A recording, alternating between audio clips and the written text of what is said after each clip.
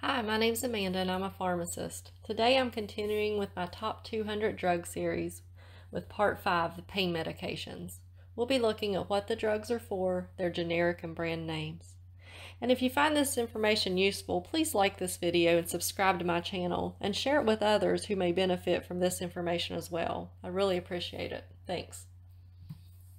So first we'll start with the medications for mild pain. In the top 200, we have acetaminophen, which is Tylenol. It's also used to reduce fever, and surprisingly, how it works is not completely understood. Next are medications for moderate to severe pain. This includes the opioid analgesics. The way these work is by binding to opioid receptors in the brain and spinal cord to reduce the sending of pain messages and the feeling of pain.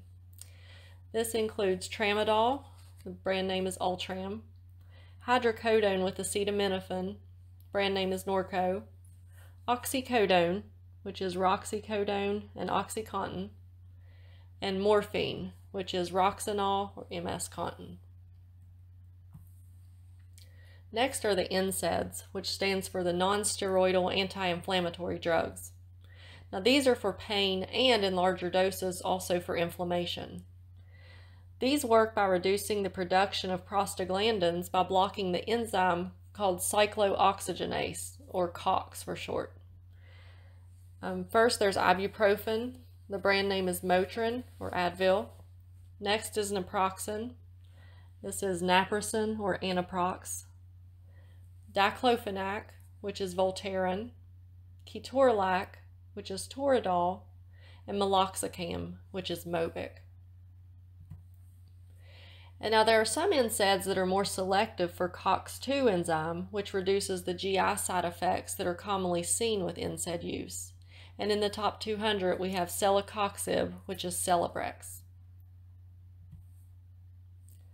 Next we'll look at the muscle relaxants. Now these aren't technically pain medications, but they're for muscle spasms. The exact mechanism of some of them is unknown, but generally they're thought to work by blocking nerve impulses from muscles to the brain and spinal cord.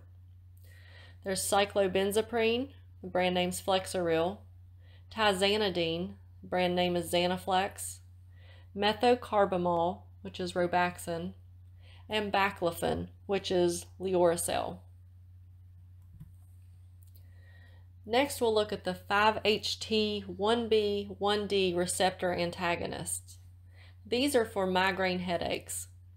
These work by binding to the serotonin 1B and 1D receptors on blood vessels in the brain to cause vasoconstriction. This includes the sumatriptan, which is Imitrex, and rizatriptan, which is Maxalt.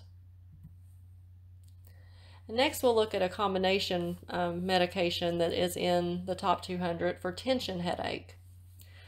This product is called acetaminophen, butalbital, and caffeine, and the brand name is Fioricet. This combination product, it helps headache pain with different mechanisms. The acetaminophen is for the pain. The caffeine is vasoconstrictive and enhances acetaminophen's pain relieving effect, and the butalbital promotes relaxation. And that's it for the pain medications in the top 200 drugs. Thanks for watching. Please like and share this video with others who may find it helpful, and please subscribe to see more of my drug information videos. And up next, we'll be continuing with our top 200 drug series with part 6, asthma and allergy medications. Thanks for watching.